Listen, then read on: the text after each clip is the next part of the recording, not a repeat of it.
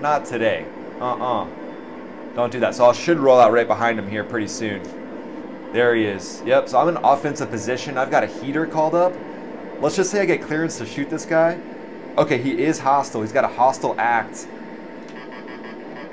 Fox 2. We've got a hit. Things just got real. Hopefully that didn't start World War III. Here we go.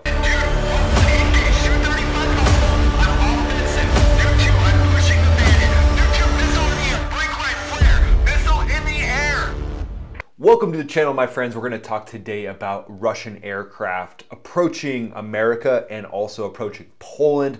We'll start with the American scenario up in Alaska. Some Russian aircraft were recently intercepted, and the same thing happened in Poland right around the same time. We're going to break down both of those. The Poland one's going to happen during the bonus round, so definitely stay to the end of the video for that. And I'll give you some highlights on an actual Russian intercept that I'm going to do for you, so you're definitely going to want to stay to the end of the video for that. Let's dive in.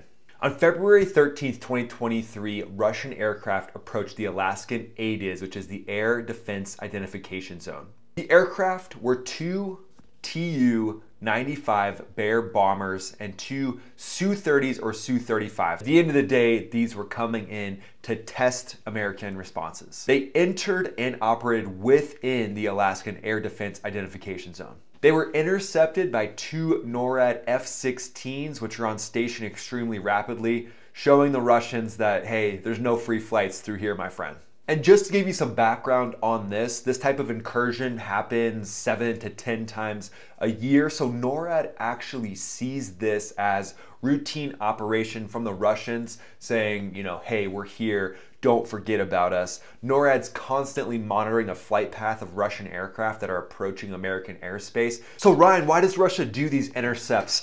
Such a good question. I'm so glad you asked. And to give you perspective, I'm going to tell you about an intercept that happened July 4th, 2015. Russian aircraft approached the Air Defense Identification Zone in Alaska, just like they recently did. When the Russian aircraft approached the Air Defense Identification Zone in Alaska, they came up on the guard frequency, which is an emergency frequency, and they said, "Good morning, American pilots. We're here to greet you on the 4th of July, Independence Day." And so as you can see, it's kind of all about asserting dominance, right? It's all about flexing. On the same day, Vladimir Putin actually called President Barack Obama and wished him a happy Independence Day. Russia is basically saying, see, we're still a world military power and we're a force to be reckoned with. That's the message that they're trying to get across. And I guess it could be potentially destabilizing, right? Because the Tu-95 bomber is a nuclear capable bomber. So lots of American politicians have said this is a destabilizing act. So what's the gain for Russia to do this? Well, there's not really a great deal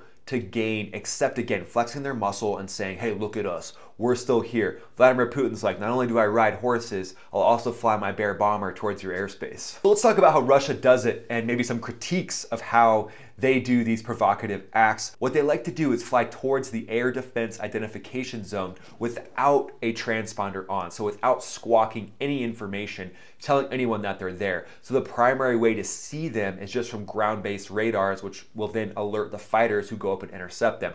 But this is relatively unsafe, because if you have civilian air traffic in and around the area, a lot of the deconfliction with civilian air traffic uses squawks and transponder codes. So the fact that they're not doing that, it's just a little bit flamboyant. Anytime you have aircraft coming together from two different nations that aren't on the same radio frequency, flying at extremely high speeds, obviously it can be dangerous. There's risks involved with doing that. You're going into an intercept where you can't talk to the aircraft, so you aren't going into a predictable scenario. In a predictable scenario, rejoins on friendly fighters are challenging enough. So then you throw into the mix that this fighter might be maneuvering erratically, which Russian pilots have been claimed to be doing. I think it's probably a lack of vodka. They need more vodka shots. They'd probably fly a lot better.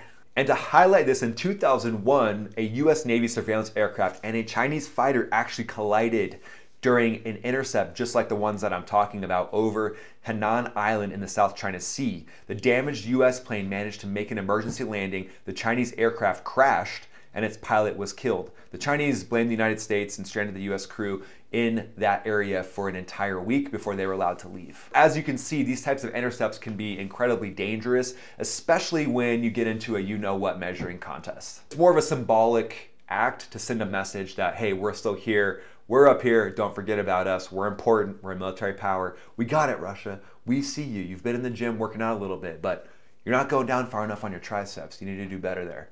But rest assured, these Russian aircraft are tracked even while they're in Russian airspace, so we know well in advance when they're coming in, and that's why we're able to get fighters on station so quickly. During the Cold War, these intercepts were extremely common. They slowed down for a while, but now they're definitely picking back up, and Russia's kind of saying like, hey, Eagle, they're poking the Eagle. They're like, hey, we know you're sending lots of money, lots of weapons to Ukraine, and we don't like that. So we're gonna come up and start poking the Eagle again. So when tensions start to rise, it seems like these intercepts start to increase as well, as a symbolic gesture of, hey, you should be afraid, is essentially what Russia wants. It's kind of like the bully on the playground who's trying to push us around. All right, you made it to the bonus round of the video, and your reward is we are gonna talk about that intercept that happened close to Polish airspace where F-35s intercepted Russian aircraft. The F-35s intercepted the aircraft and escorted them out. The interesting thing though is what type of Russian aircraft they actually encountered. They encountered a Russian IL-20M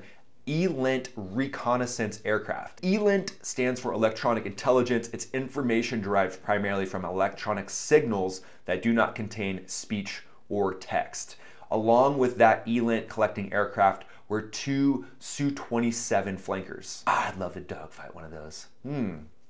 Maybe I will. The Netherlands Defense Ministry said that 8 Dutch F-35s are stationed in Poland for February and March for now, and that could be extended. And those were the aircraft that were on alert that went up and intercepted this Russian package. Ultimately, it's awesome that those F-35s were there from the Netherlands. I think it's good to just stand up and say, hey, Russia, you're not gonna push around NATO. We're here to stand up and protect each other. So stop it, Russia. Stop. They're not going to stop, and that's okay. The key here is just to create deterrence so that Russia knows they can't push around NATO and the United States. Even when they try to poke the Eagle, we just got to stand up and say, not gonna happen. All right, here we are. We're gonna simulate that we are about to intercept this Russian fighter out over the Alaskan Air Defense Identification Zone. I'm in an F-16 Viper. My goal is to intercept this Russian aircraft, try to reach them on some sort of emergency frequency, tell them to leave, but ultimately just maintain an offensive posture. Sometimes they wanna poke the Eagle. Eagle's gotta poke back. So I'm trying to get a lock on him just to be like, hey, I'm here. Don't forget that you can't just fly through this airspace. Now I'm bleeding off energy, not to overshoot. And then he's gonna go into the vertical. I got a good lock on him. I'm gonna stay up high for a second and then rotate in behind him and say like, hey man, not today. Don't do that. So I should roll out right behind him here pretty soon. There he is. Yep, so I'm in offensive position. I've got a heater called up. Let's just say I get clearance to shoot this guy. Okay, he is hostile. He's got a hostile act. Fox 2. We've got a hit. Things just got real. Hopefully that didn't start World War III. And there he goes. Looks like the pilot got out. That's good. And now I'm gonna get away from the fireball. But I'm patrolling my airspace. I'm in my ADIZ, so it's like, you're in my house. No coming into my house. Tally, I got Tally 1 aircraft, high. Trying to grab a lock on him. Okay, got another good lock. Now we're gonna know this one's hostile. I'm gonna ease off, and then that looks like a Su-35 to me. This is not gonna be an easy fight. This aircraft is not gonna give up ground easy. They're gonna be able to outmaneuver me. Trying to see if I can get an offensive position on this aircraft. Yep, there he is. Let's say he's hostile as well. I've got clearance to fire. He's over the ADIZ. Fox 2. The Fox 2 is gonna miss.